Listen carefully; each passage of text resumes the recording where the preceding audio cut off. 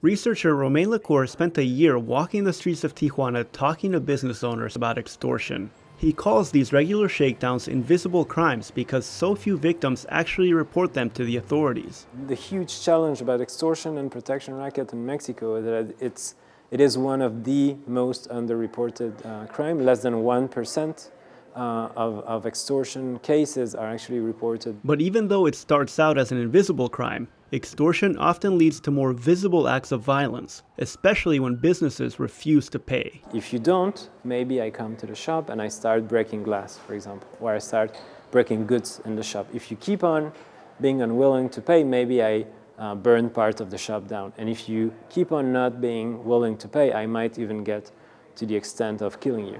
Lacour believes that addressing extortion as a root cause of crime could reduce more visible and violent crimes in Tijuana.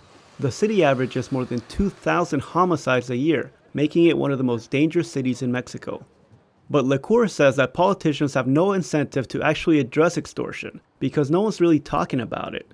Since there aren't any reliable statistics and no large public outcry, there's no political will to do anything about it. And the authorities will tell you, my constituents ask me to do something about homicide because the numbers and the figures for homicide are extremely visible.